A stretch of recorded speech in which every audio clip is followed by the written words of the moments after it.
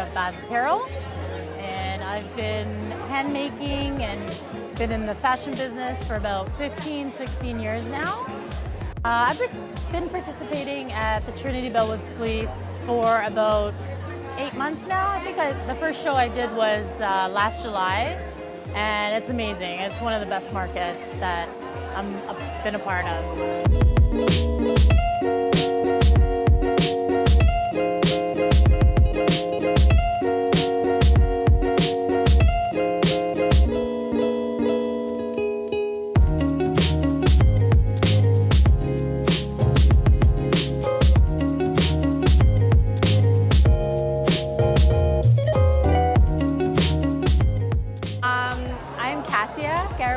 And I am an artist in Toronto, and my business is called Katyush Katyush. I have been a part of this market for probably 2 years now, and I love it.